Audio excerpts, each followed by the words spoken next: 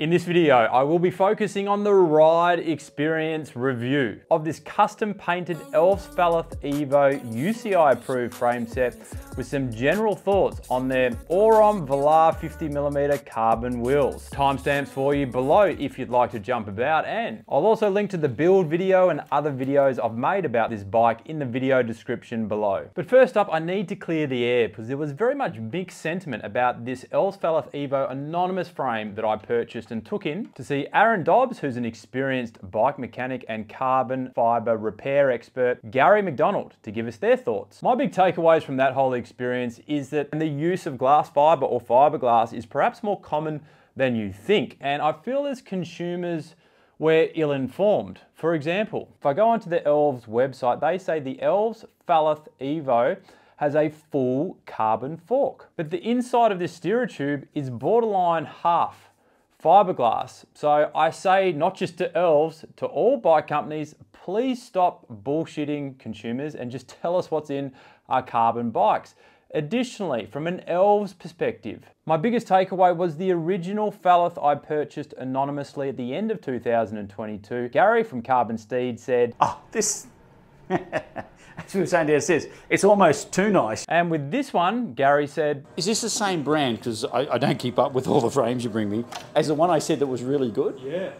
Because it doesn't look the same, hey? So there appears to be inconsistencies in the Elves product or manufacturing process, but in my humble opinion, I don't think that's just an Elves thing. That's probably an industry thing, and it just comes down to the fact that some companies may do it a bit better than others, but in no way, shape or form does that video that I created on that frame stop me from sharing my ride review experiences on this bike right here. So I've heard many people say that this bike looks super aggressive, but uncomfortable and probably fast. However, in my opinion, it's quite the opposite to uncomfortable and super aggressive, and fast in different ways. Now, before we get into that, please know that the geometry of this bike is odd. So I would suggest, if you're going to invest in this bike right here, downsizing, going with a longer stem. This is to accommodate the elevated top tube, which is going for that streamlined integrated handlebar look, which as a result gobbles up your available seat post. Now, having said that, I downsized from a 54 to a 52, and I'm 179 centimeters in height, by the way. And you can see I'm still only scraping into the Elves seat post guidelines. And Aaron even removed the rubber boot that comes with the setup to make things look more visually appealing. Now, please note, I have tested this bike right here with the creative 45mm wheels with ultralight hubs and Vittoria Corsa 25mm tyres, the Ascent Polaris 69mm wheels with 30mm Vittoria Corsa tyres, and of course the Orome Valar 50mm wheels with Vittoria Corsa 28mm tyres. And be aware, before I delve into riding experiences here, I am one bloke with one opinion, and your ride experiences could be different to mine. So surprisingly for me, given the fact this bike looks like an angry beast, this bike is actually comfortable for an aero bike. In other words, it's not a stiff plank of wood like the Cannondale System 6 or the predecessor to the current Cervelo S5 that I've ridden, and I'd even put the old Venge in that stiff plank of wood category. And when you start to look at the frame more closely, you start to get a picture as to why this may be the case. It's got a big fork absorbing the front end buzz. In fact, there's roughly 20mm more fork than the 6 other bikes I have lying around here right now. There's a chunky drop seat stay area, which does a good job of softening the rear, particularly seeing we don't get a lot of seat posts, which can often lead to an uncomfortable riding experience in the rear. But we do get a lot more seat tube compared to other aero bikes, which may be compensating for the limited seat post when it comes to comfort. So the comfort box, I'm going to give this bike a tick when it comes to aero bikes. In terms of speed, I'm going to pull up some speed tests for you here where I've taken this bike up a local 1.5 kilometer climb at 350 watts and on a 1.6 kilometer descent on a low wind day. Unfortunately, I wasn't able to do the 2 other tests I normally do for various reasons, including some roadworks. So what I found really interesting was the uphill closed road segment at 350 watts, particularly when I go back in time and compare the results to the three-way comparison I did with the Windspace T1500 and the Giant Propel and Merida Reacto mid-tier models on the Windspace Hyper wheels. Yes, different days, but the wind conditions are basically the same because I tracked those and we're using the same Asioma power pedals. You will see the Elves is surprisingly faster. Now I say surprisingly because this bike feels quite cumbersome when you're climbing hills. This is despite the fact that it weighs, without pedals, a respectable 7.5 kilograms with the Creative 45mm wheels and 7.7 kilograms with the Orome Valar 50mm wheels and just over 8 kilograms with the Ascent Polaris 69mm wheels with the 30mm tyres. Keep in mind for that weigh-in, there was a computer mount and 2 bottle cages. Now during this climb, where certain sections have a very slight gradient of 2 to 3%, I really noticed with this bike, you gather or gain some momentum rather rapidly, as you would hope for a bike with aerodynamic profiles, but as soon as a gradient hit 4 to 5%, plus that momentum that you had would go like that, which is very common for aero bikes, but I feel more pronounced with this aero bike than most others that I've ridden. And then when you go up a steeper climb and you're out of the saddle pushing the bike side to side, expect a bit of interference between your legs and the top tube. I feel this is mostly to blame because of the elevated top tube and just how wide or girthy it is. So in other words, any climb over 4 to 5% gradient, I feel this bike isn't going to be doing you any favors. Having said that, or conversely, on a descent, the bike feels like possibly the fastest and most stable descender I have ever ridden. The time of 1 minute 35 down my local descent is decent, but 1 minute 27 is unheard of. Now that time discrepancy, I should note, was probably caused by 3 to 4 cars about 20 meters up ahead of me, causing a bit of a draft down this descent. But I've left the time there because it demonstrates the ability for this bike to generate speed very rapidly down a descent and for me to feel very safe and comfortable with the speeds that I'm hitting. On this particular descent, I hit 90 kilometers per hour and I felt like the bike was as solid as a rock. And I feel part of this stability sensation that I'm getting as I'm going down descents at high speeds has to do with longer wheelbase on this aero bike compared to others in the same category and the elevated top tube when you look down. Maybe it's just a mental thing, but you feel more at one with the bike. So you get a big tick when it comes to descending on this bike. In terms of general bunch riding or group riding, you definitely get that aero advantage, including that slingshot sensation you get out of a draft when you roll a turn, or the ability to be on the pedals less in a draft. But to be honest with you, given the raw look of this bike, when it comes to speed in group rides and bunch rides, I was hopeful of a little bit more, but to be fair, I feel a big part of this for me is because most of the bunch rides or group rides we have here are lumpy. You're going up and down hills all the time, and while the descending is fun, the pinch climbs are not so much fun. And from a stiffness and handling perspective, I want to give you a bit of an analogy here.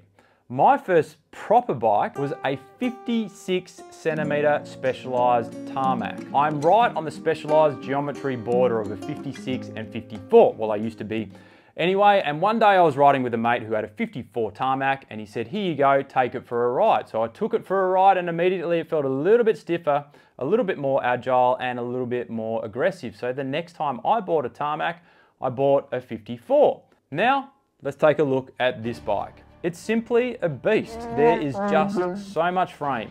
Interesting to note as well is this bike, external to the Merida Reacto, which also has a long wheelbase, has a 5 to 10 millimeter longer wheelbase than most aero bikes in its category, and the standover height, because of the elevated top tube, is significantly higher than other aero bikes I've ridden. For some icing on the cake, the tyre clearance is just borderline out of control. Out of curiosity, because this bike was asking for it, I went and purchased some 30mm tyres, put them on the Ascent Polaris 69mm setup, and to me it just felt like it slowed the bike down. Yes, it made it a little bit more comfortable, but I don't understand why we need such big tyre clearance on a bike like this, unless you're intending on taking it on extreme gravel adventures. You can let me know below. But back to the point, because this bike is so big, it rides big. And for me, in certain tight and explosive situations, it does feel on the cumbersome side. In terms of stiffness, you've got a small head tube to accommodate the integrated bars, which you'll want to slam. So that combo for me makes it feel stiff enough in the front end, and I'd personally get a soft rear end riding experience. Finally, on practicality, before we talk about the wheels, I like it how Elves are going down the local distribution path. So if you experience an issue with your frame, you can call up somebody in your country and get it resolved there. Big tick. They also offer a 5-year warranty on this frame, which as an emerging Chinese brand isn't too bad. For example, the Windspace T1500 is a 3-year warranty. The tyre clearance is a big plus if that's what you're into. I believe you can get up to 32mm tyres technically, but I reckon you could go over, although to me, the 28s were the perfect match. And I still haven't gotten to the bottom of this monster gap between the frame and the tyre, which I feel could be impacting aerodynamics. If Elves come back to me on my question to them on that point, I'll pin a comment below. The not so positives when it comes to practicality. First one is geometry.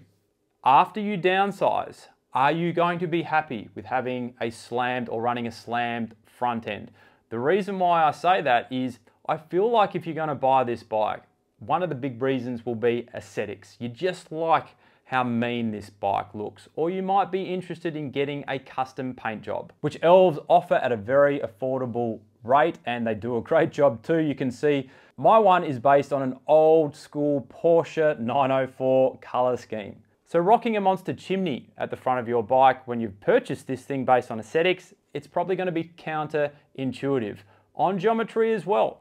Because of the elevated top tube, the standover height is going to be a lot higher. So if you have a short inseam, this bike may not be practical for you.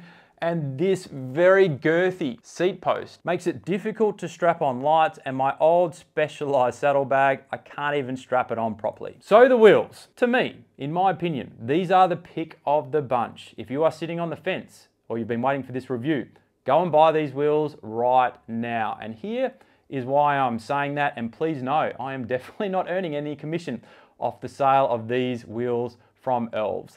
Number one, they're 1,380 Aussie dollars. Tick. They have a visually appealing T800 carbon layup and an ideal all-round 50mm depth at under 1,500 grams in weight. In terms of the hub, they've gone with custom ceramic bearings in a CNC hub with a 52 tooth star ratchet system, which is all based on a very well regarded DT Swiss system. And I can tell you, after a solid few months of use, the bearings still feel buttery smooth, unlike cheaper bearings which tend to become notchy after 1,000+ kilometers. The pillar triple butted spokes, despite hitting a pothole at 50 kilometers per hour, have kept the rims true, which I know for a fact when you're paying for wheels at this price, isn't always going to happen. Finally, if you like the aggressive hub noise, these wheels are the noisiest wheels I have ever heard, mitigating the need for a bell on a bike path. If you've gotten value from this video, please don't forget to give it a like. It helps the channel out. I would greatly appreciate it. And I'll leave you with my rating system, which is based on the category. So here we're talking about mid-tier aero bikes. Think about the ways to get my bird up. Trying to see the chain, we was up. I got no resentment, no vendetta. Yeah, she tell me I have to